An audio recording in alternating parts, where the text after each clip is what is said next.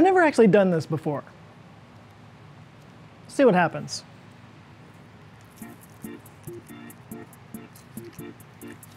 Two, three.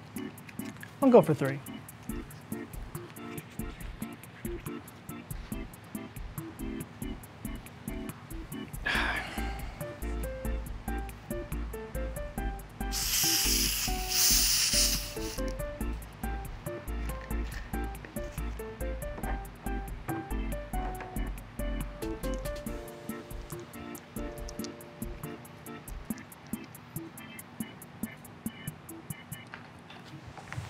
Oh!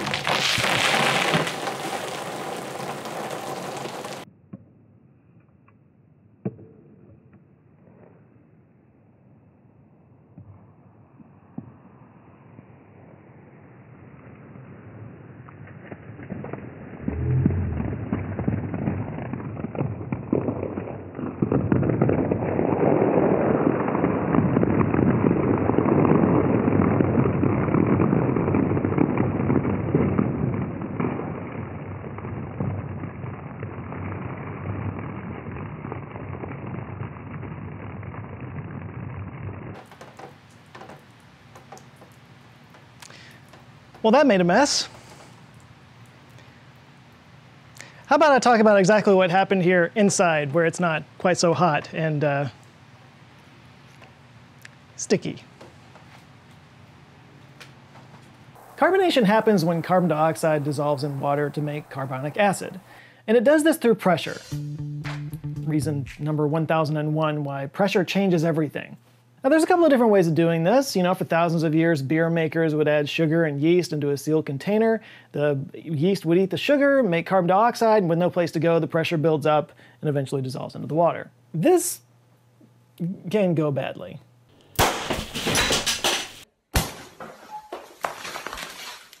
But today, soda companies add fizz to drinks by just injecting carbon dioxide into water and pressurizing it. To get a little nerdier, the chemical reaction looks like this. H2O plus CO2 produces H2CO3 in a dynamic equilibrium. The dynamic equilibrium part means that the reaction can go left to right or go right to left. Add pressure, and the reaction goes to the right. Release that pressure, and the process reverses. So when you open a soda can, that sound is the sound of water and CO2 breaking up. Still a better love story than Twilight. That's the sound of water crying. But why does Mentos make it all so explosive? Well, the theory is that the surface of the Mentos is rough, and that rough surface then kind of creates millions of little spots where the water and CO2 can break apart.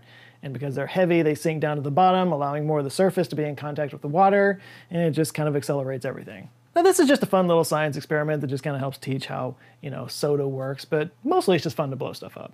But it turns out this can also happen in nature on a massive scale.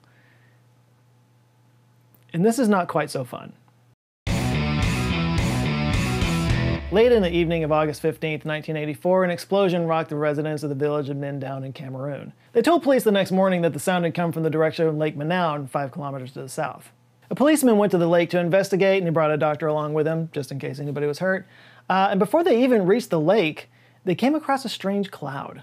They say it looked like pale smoke and just kind of hovered near the ground, only reaching about 3 meters in height. But before they got a chance to really even investigate it, they both started kind of feeling sick, so they had to get out of there. Once that cloud dispersed, they came back to the area and discovered that whatever that cloud was, it killed everything. Strewn all over the place were the bodies of animals and birds and 37 people. All of them asphyxiated, and many had strange blisters all over their skin. The investigators were baffled. There was a flattened vegetation around the lake that suggested a 5-meter-high wave had crashed at the shore, and there were sulfurous odors in the area. As time went on and no answers were found, rumors started to spread that the deaths had been deliberate. Maybe some kind of biological weapon.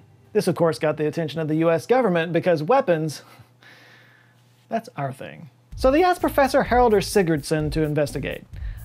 He is not only the most Icelandic-sounding human being alive, he's also an expert volcanologist and geochemist. Which, being from Iceland, only makes sense.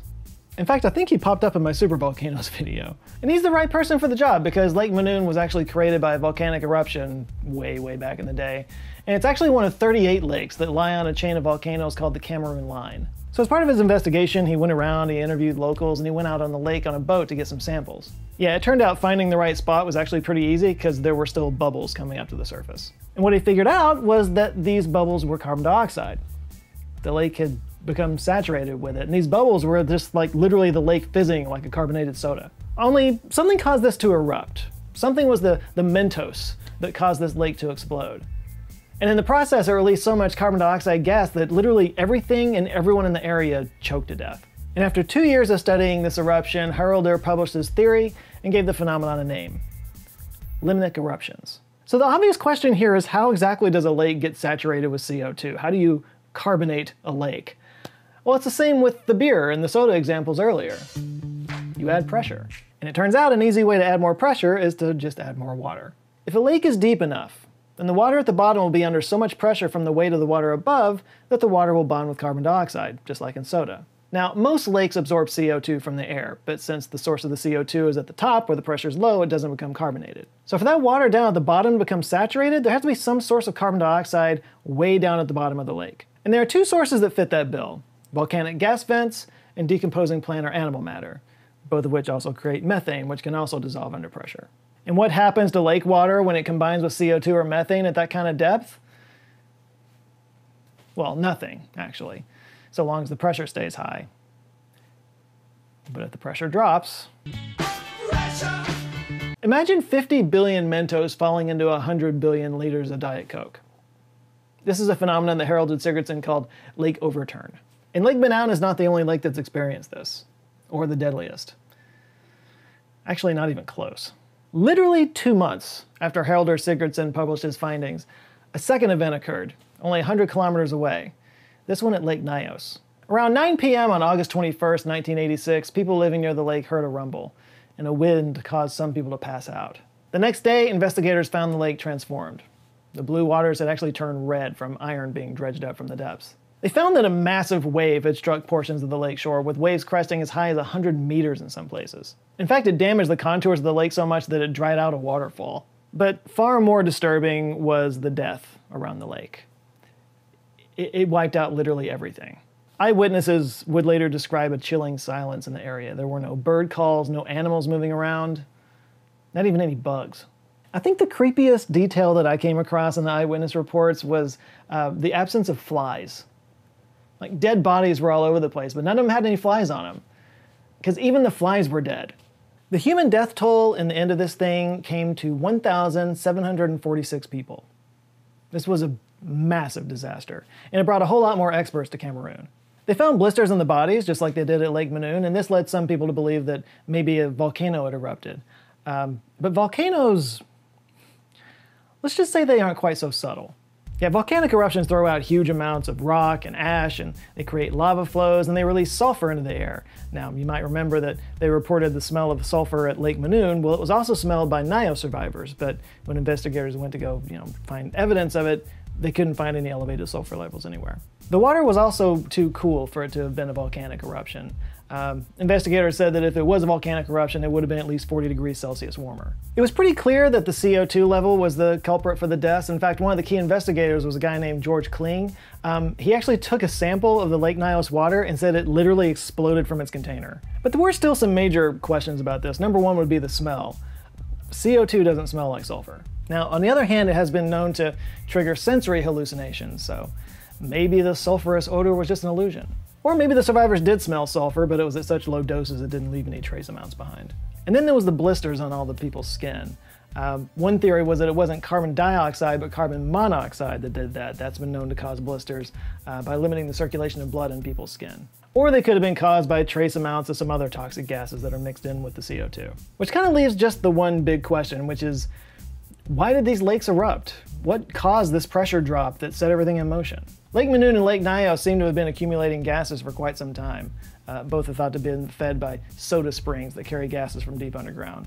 One theory was that a landslide might have broken the lake's seal, or a volcanic eruption that was just kind of too small to leave direct signs. Now, both disasters occurred during monsoon season, so George Kling has a theory that maybe just the colder rainwater after a rainstorm may have cooled the water just enough to allow the deep water to rise, which would lower the pressure. Kaboom. I think it's also interesting that both of these took place around the equator, where the temperature doesn't really fluctuate that much throughout the year, so it might have been able to, contain all this CO2 for so long because there weren't any temperature changes that would have caused that pressure to drop. The fact is, we may never know what exactly caused these two eruptions, but we do know the most important thing: how to prevent them in the future. In 1990, a team of engineers added plumbing to the exploding lakes. There were money problems at first. It took a little while to get going, but they basically installed artificial fountains to let the gassy water erupt from the depths. And Nyos was so saturated that the fountain shot up 45 meters high. At first. It's gone down since then, which is good. That means it's working. And yeah, thanks to these efforts, Lake Manoun and Lake Nyos are now considered safe. But, in the words of the great Master Yoda, there is another. About 2,000 kilometers west of Lake Manoun lies Lake Kivu. Kivu is not only much larger and considerably deeper than these two lakes, but it's also sitting on top of volcanic vents that have been releasing gas into it for thousands of years. Yeah, they estimated in 2021 that the amount of CO2 in Lake Kivu equals as much as 5% of global CO2 emissions. That's in one lake. So yeah, if Lake Kivu exploded, it would be bad for, like, everyone. But for the people nearby, it would be an absolute disaster. Actually, no, Lake Nyos was a disaster, and that was with a population of 14,000 people living around it. Lake Kivu sits on the border of Rwanda and the Democratic Republic of Congo, and there are nearly 2 million people living around it. And as if that wasn't enough, it's also bordered by an active volcano, Mount Nyiragongo, which actually erupted in May 2021. Like 500,000 people had to evacuate. Luckily, Kivu didn't explode. Actually, the size of Kivu might be its saving grace. It's just so big and heavy, it can kind of keep that pressurized gas trapped down there. But don't relax too much, because it also contains a huge amount of methane down there, which is more prone to overturn. Now, the upside to methane is that it's a natural gas, so people are incentivized to get it out of the lake, because then you can sell that.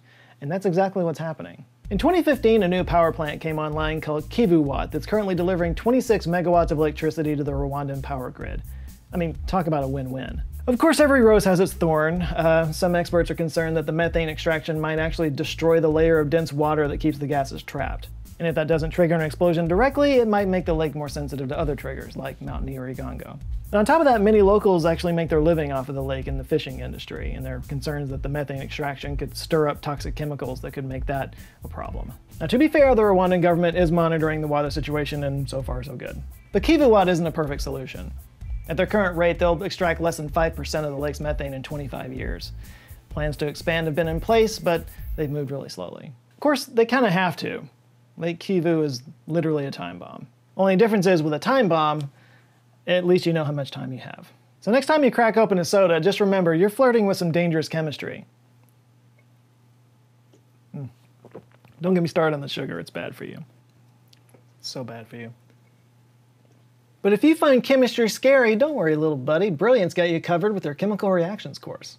In this course, you'll learn the fundamentals of chemistry by learning how reactions occur. And you'll do it through 15 interactive quizzes and puzzles to see how change, energy, and probability combine to determine the basic behavior of molecules interacting with other molecules.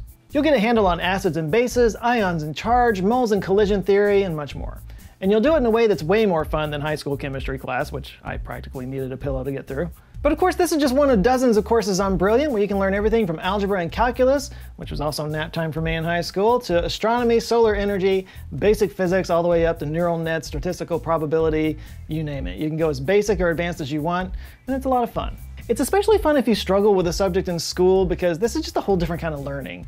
You know, it should actually be called brain hacking, because it's just so much different than traditional learning. So if you want to get a taste of that brilliant magic, you can do the first couple of lessons for free on any of their courses if you sign up at brilliant.org/answerswithjoe. And if you like what you see, you can sign up for the premium subscription. It gives you access to all their courses and get 20% off your subscription. So give it a try if you haven't. You might surprise yourself. Brilliant.org/answerswithjoe. Links in the description. Big thanks to Brilliant for supporting this video, and a huge shout out to the Answer Files on Patreon that are helping to keep the lights on around here, forming an awesome community, giving me all kinds of ideas for videos and helping me out. I can't thank them enough. I got some new names to shout out real quick. We've got Jeffrey Limpert, Adrian Joshua Lee, Don C. Green, Richard Ringelsletter, Andrew Wilkinson, Joseph Teslick, Jean and Lisa Taylor, Elisa Razor, C. Greg, Shook Samurai, Joe McGillian, The Boz CL, Jose Chavez, Claire Heese, Martin Dayjob351, Stephen Curtis, Tim J. Thomas, and Ben Broderick. Thank you guys so much. If you'd like to join them, get early access to videos, and just be a part of a really awesome community, just go to patreon.com/answerswithjoe. Please do like and share this video if you liked it, and if this is your first time here, you might check out this video. It'd be a lot of fun. There's also videos down here on the side if you're on YouTube, on the computer screen and whatnot, that have my face on the thumbnails. You can check those out, and if you like them, I do invite you to subscribe. Come back with videos every Monday. All right, that's it for now. Thank you guys so much for watching. Go out there and have an eye-opening rest of the week. Stay safe, and I'll see you next Monday. Love you guys. Take care.